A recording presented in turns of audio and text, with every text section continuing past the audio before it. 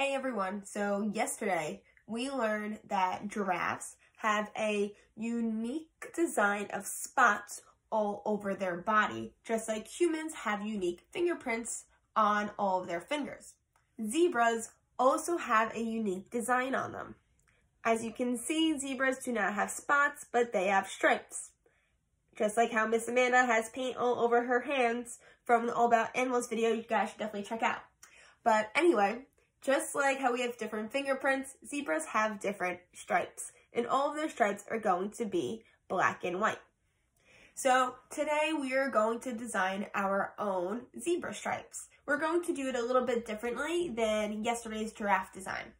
So what you are going to need is you can either print out a picture, a silhouette like the outline of a zebra, or I just put one up on my screen and I traced it, or you can free draw, whatever is easiest for you. I suggest keeping it on the paper and to cut it out as the last step because it's going to get a little messy.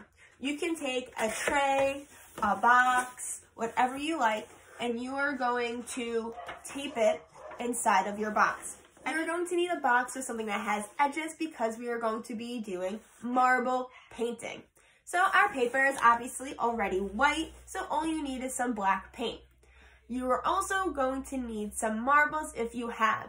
Miss Amanda does not know where her marbles are, so she's going to be a little bit silly, and you might not have marbles either. So you might have to get creative. Miss Amanda is going to try to use some M&Ms. So I am going to go ahead and I am going to tape down my paper onto the inside of my box. And then you are going to squeeze, pour, depending on what container your paint is. You're going to put some paint maybe on the top and on the side. And then once you're ready, you're going to put a couple of marbles, maybe if you have some dried beans, whatever you want, some, I don't even know if there's acorns still outside, and I'm going to use some M&Ms. And I'm going to sprinkle some onto the side, not too many. And once you're done, you're going to carefully roll it around and go up and down and side to side all around so that your marbles or whatever it is going to be covered in paint, and it's going to travel across your paper, creating stripes in different directions on your zebra. If your box or whatever you're using does not have that high of a ledge, I recommend practicing rolling around your marbles or whatever before the paint, just to make sure that you're not going too hard or too fast and you have black covered marbles roll across your floor or table. Alrighty, so I have some paint along my edges. I'm now going to put some M&Ms in. Wish me luck with my M&Ms. I'm just going to put them right onto here. And I'm going to grab my edges and I'm going to see if I can shake it up. So since the M&Ms are not that heavy and aren't actually round, it's a little hard for them to roll through the paint. It's almost like they're stuck in some mud. So I'm actually closing my box so I can give it a little bit more of a harder shake, and so that my M&Ms, my black paint covered M&Ms, are not flying around my room.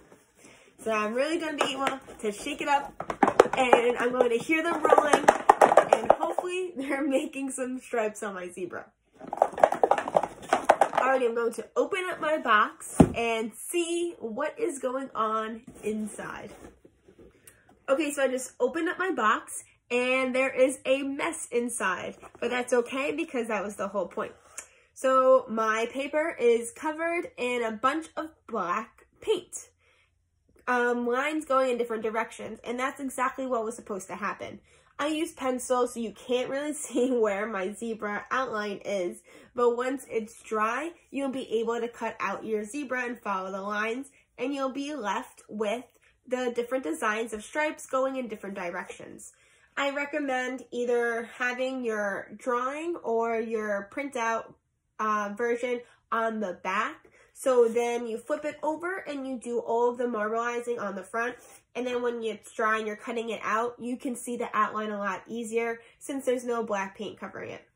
So that is how you do some marble painting or some M&M painting to make your own unique zebra design. Have fun, guys.